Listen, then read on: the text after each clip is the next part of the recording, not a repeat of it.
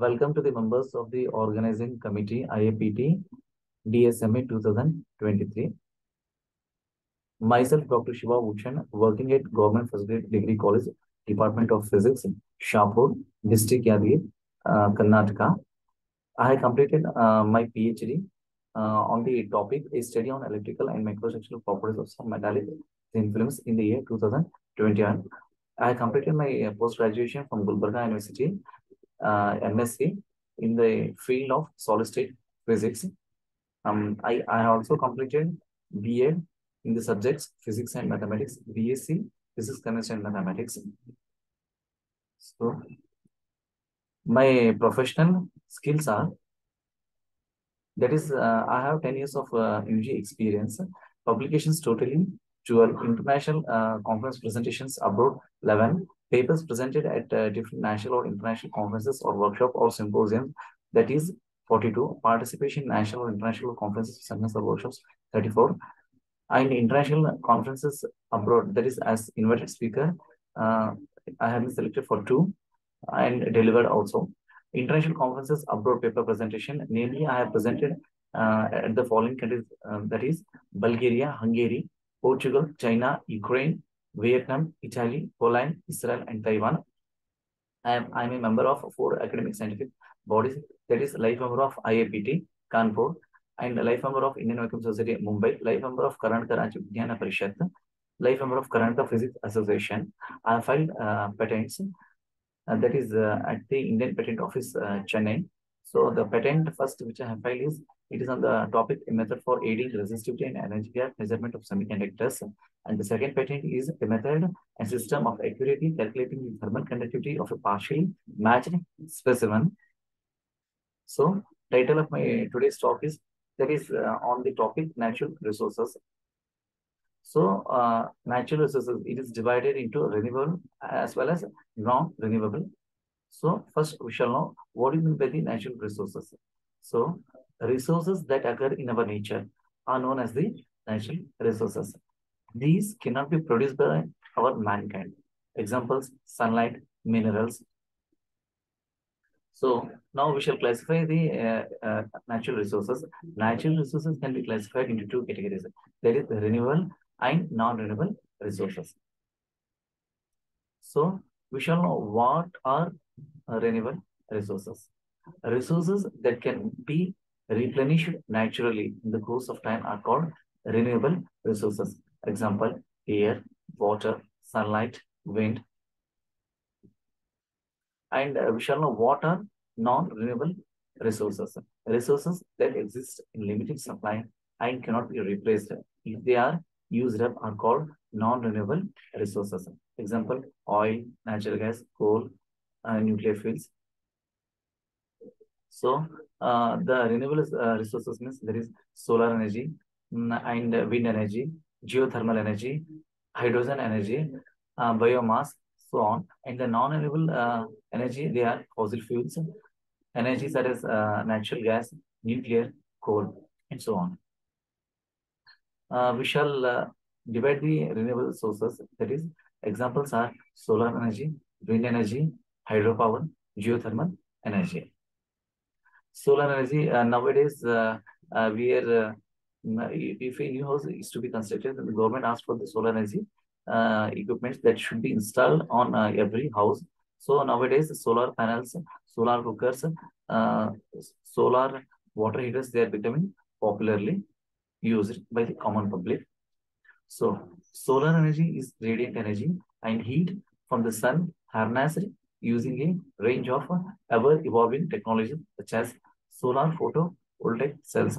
The sun is a powerful source of energy that provides the earth with as much as energy every hour as we collectively use in a year worldwide. Energy from the sun is harnessed in 2 ways. That is, active solar involves capturing and redistributing sunlight through the use of solar panels, pumps, or solar fans, which generate power usually on a large scale. Second one, there is passive solar works to reduce the amount of energy traditionally used to power a location, such as buildings or housing. An example is building the house in the natural direction of sunlight to trap heat. Wind energy. Nowadays, windmills have become very much popular in the hill areas or the mountainous areas. Now in Karnataka, we can see the windmills in places of Belgaum, Chitradurga, Mandya, where the mountains are available. So wind energy. First, we shall know what do you mean by the wind energy. The electrical energy that is obtained from harnessing the wind with windmills or wind turbines is called wind energy. Winds are caused by the uneven heating of the atmosphere by the sun, the irregularities of the Earth's surface, and rotation of the Earth. Wind turbines convert the kinetic energy in the wind into mechanical power. Large wind farm consists of hundreds of individual wind turbines which are connected to the electric power transmission network. Hydropower. So nowadays we can see the KRS dam and many so on water dams which are being constructed by the state government as well as the central government. In currently we come to know about the Kagni water dam and the KRS. So in that we can produce abundant amount of water energy. It is converted into electrical energy with the help of turbines. So hydropower is the energy derived from the falling water or running water. Falling water is channeled through water turbines. The pressure of the flowing water on turbine blades rotates a shaft and drives an electrical generator, converting the motion into electrical energy. But hydroelectric power doesn't necessarily require a large dam. Some hydroelectric power plants just use a small canal to channel the river water through a turbine. And the geothermal energy. Nowadays, we are also coming to know about the geothermal energy. So, geothermal energy is the thermal energy generated and stored in the earth. Thermal energy is the energy that determines the temperature of matter. The geothermal energy of the Earth's crust originates from the original formation of the planet, that's 20%, and from radioactive decay of minerals, that is 80% available. So, the geothermal gradient, which is the difference in temperature between the core of the planet and its surface, drives a continuous conduction of thermal energy in the form of heat from the core to the surface. Resources of geothermal energy range from the shallow ground to hot water and hot rock found a few miles beneath the Earth's surface and down even deeper to the extremely high temperatures of molten rock called magma. So we shall see the pros and cons of the renewable resources. So pros of the solar energy. It saves money. A lot of money can be saved as the money paid in the form of power bill will be reduced.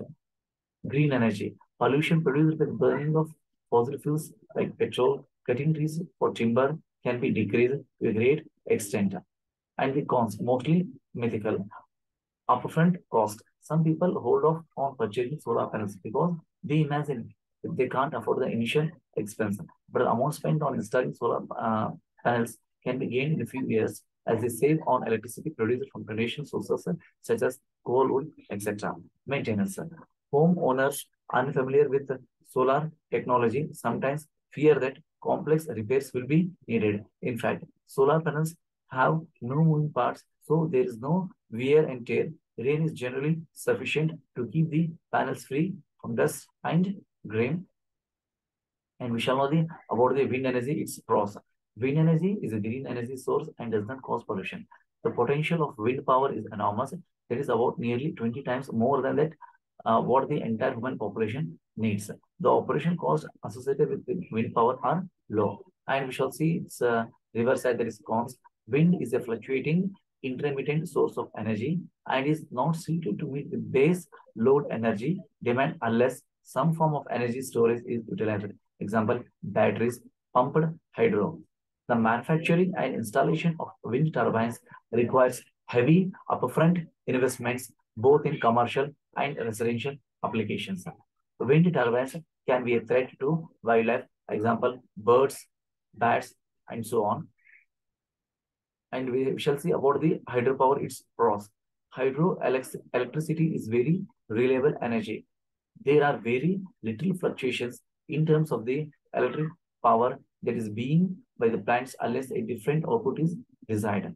Adjusting water flow and output of electricity is easy. At times, where power consumption is low, water flow is reduced, and the maximum levels are being conserved for times when the power consumption is high. And its reverse side, that is cons. Hydroelectric power plants may affect fish is a complex interaction between numerous physical and biological factors. Building power plants in general is expensive. Electricity generation and energy prices are directly related to how much water is available. A drought would potentially affect this. And we shall see about the geothermal energies pros. No fee is required for no mining or transportation, not subject to the same fluctuations as solar or wind. Smallest land footprint of any major power source, virtually limitless supply. And the reverse side of the geothermal energy is the prime sites are often far from population centers. Losses due to long distance transmission of electricity, sulfur dioxide and silica are emitted. Now we shall have a glance over the non-renewable resources. So, what are the non-renewable resources? In that comes oil, natural gas, coal, nuclear resources, and oil, which is used as fuel in vehicles, four-wheelers, and cars, aeroplanes, and so on. Oil. First, we shall know uh, about the details about the oil. Liquid petroleum or crude oil is the only non-renewable resource in fluid form. A fossil fuel that is being used up faster than new reserves are discovered. The oil supply may only last through the middle of this century. Industrial nations, with the US far in the lead, are the biggest consumers of crude oil.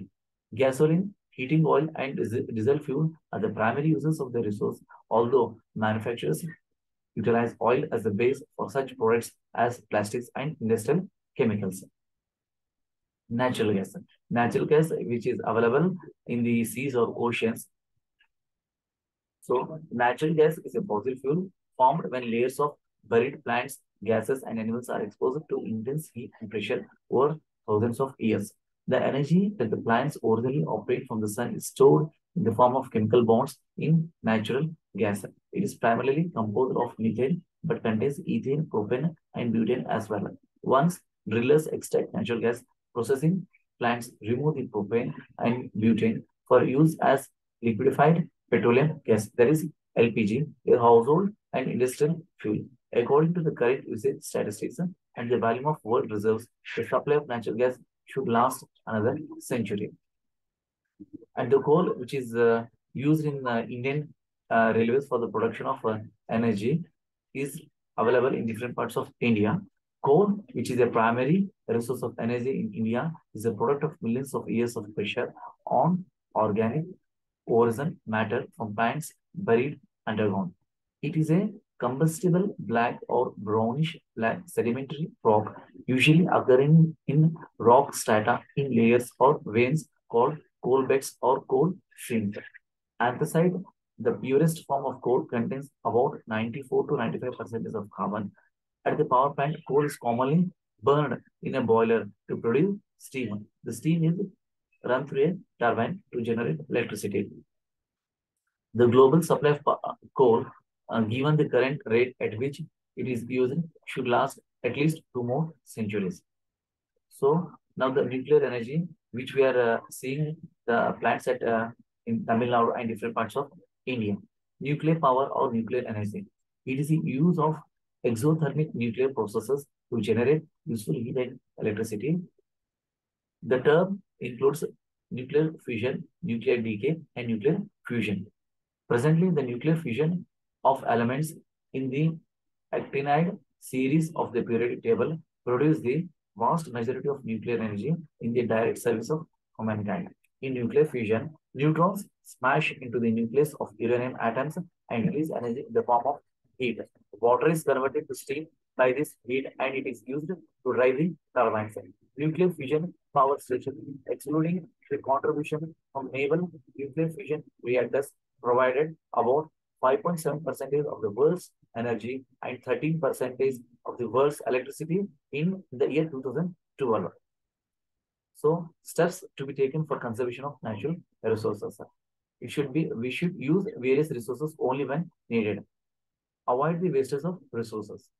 Avoid the use of material from wildlife sources. Use energy efficient electrical appliances.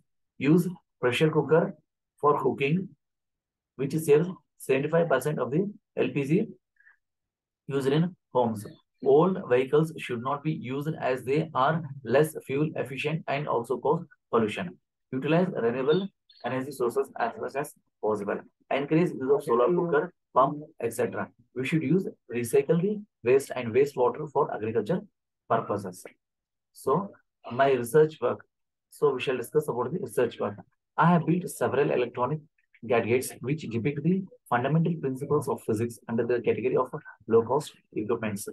I am very much keen in the fabrication and functioning of these gadgets at undergraduate and postgraduate levels. My research problem converges on experiments on the materials which are useful in the preparation of thin film solar cells. The effect of various deposition parameters on the electrical and optical properties will have to be studied. Apart from this, the influence of swift heavy ion beam irradiation on these films will be undertaken at the Nuclear Science Center, New Delhi. So, the swift heavy ion beam is expected to modify the film by mixing due to thermal spiking or electronically by Coulomb explosion, which can be optimized for better material properties. Various measurements throw light on their structure and the nature of the films. This research means our research will culminate by evolving battery, alloys, or materials with optimal parameters for the preparation of thin film solar cells in order to increase the energy conversion ratio. The other part of my research is the synthesis of bulk and ceramic thin film for fabrication of devices. They are small in size. The performance efficiency of bulk devices manufactured is rather low and erratic, and hence thin film ceramic devices and their behavior under various conditions or parameters is being undertaken in the research, where in huge industrial applications can be later defined based on the results obtained. The importance of my research work is to perform a systematic study of electrical resistivity, optical conductivity, and the structural morphology of ceramic samples which throw light on transport carriers, their nature, their concentration, mobility, activation energy, band gap, and optical transmittance, etc. So these studies will help in fabricating and developing high conducting or non-conducting materials useful for several solid-state devices. The effects of composition, structure, and environment on physical properties in terms of atomic, ionic, and electronic behavior is the prime aim of the present research problem. Apart from this, the effect of deposition parameters on the physical properties will also be dealt in detail. So the main objective of my research is to carry out a systemic study on the impact that thickness has on optical properties such as the band gap, absorption, coefficient, optical density, among others, for selenium thin films, chromium, tin, silver, nickel, and so on. The understanding of the band gap and its influence on the film thickness is of paramount importance for the acquisition of the desired electrical characterization of semiconductor films. So the materials which I am using is the ultra purity, that is 99.99% of selenium was deposited on glass substrate. So during deposition, the glass substrate on its respective support was rotated at a constant speed to obtain a uniform coating. So at last here, the results we will come to know about the XRT findings indicate that selenium, it is amorphous in nature. It is found that the band gap of the optical band takes a descending shape, that is from 2.3 to 2 electron volt, with decreasing film thickness in the interval of 200 to 1000 nanometer. So the band gap of the band obeys the inverse square law. So finally, we come to our conclusion from my research. That is, we have successfully generated selenium thin films below the de Broglie wavelength limit by thermal evaporation. The optical density varies directly with the thickness of the film. The absorption coefficients were located in the interval, that is 0.5 to 4 into 10 raised to 7 per meter. The AFM results confirm that the nanometric size of selenium increases with increasing thickness. Both grain boundaries and subgranular regions are clearly visible in some micrographs. That is 0.3 to 2 electron volt with increasing film thickness in the range 200 to 1000 nanometer. The band gap of the band obeys the inverse square law with respect to thickness.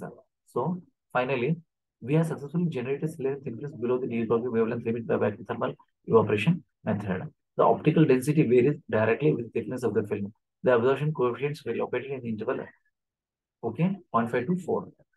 So The AFM results confirm that the nanometer size of selenium increases with increasing thickness. Both grain boundaries and subgranular regions are clearly visible in the same micrographs. With increasing film thickness in the range 200 to 1000 nanometer. The band gap of the band obeys the inverse correlation with respect to thickness. So finally, we have successfully grown generated selenium thin films. So, let us discuss about my skills. That is, I have presented two research papers orally, and at the international conference that is at Varna, Bulgaria. That is the name of the paper. That is it has been adjudged as an excellent paper by the guest reviewers and referee reports of the 20th Jubilee International School on Condensed Matter Physics and Applications of Advanced and Multinational Functional Materials held at Varna, Bulgaria. That is in the month of 3rd September to September 7th, 2018. It has it has been adjudged as the excellent paper by the selection committee.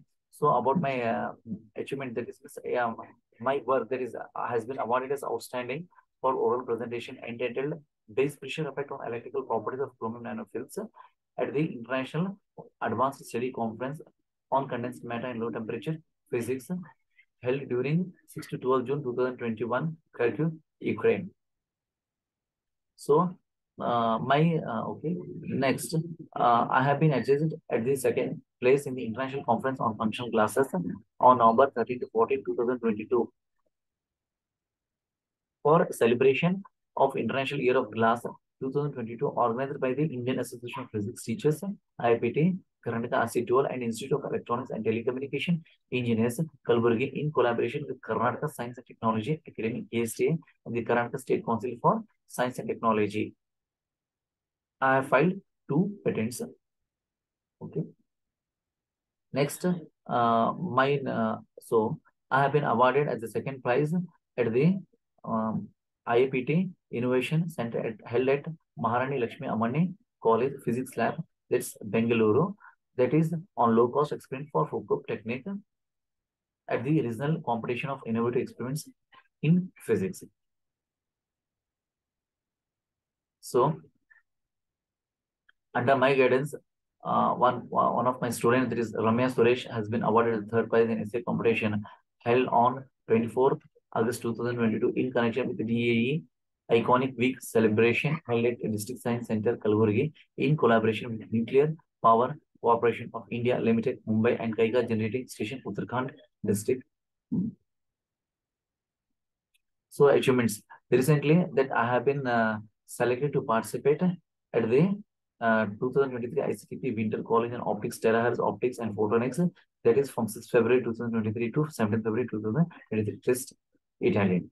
And I have also delivered as an invited speaker for the 3rd International Advanced Study Conference on Condensed Matter and Low Temperature Physics held on June 5 to 11, 2023, Kharkiv, Ukraine. And I have been also been invited as the speaker for the ENM 2023 to be held on 26 to 28 July at the University of Aveiro, Portugal.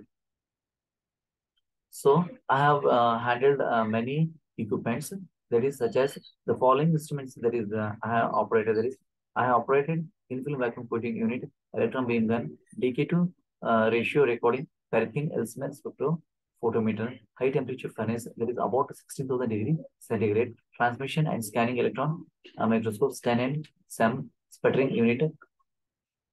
And I have also built and successfully used, that is temperature controller, liquid nitrogen cryostat, liquid nitrogen level indicator, constant current source, IC regulated power supply, CVD, PCVD, and ALD, that is dry etch and metrology. So thank you to all of you for giving me an opportunity.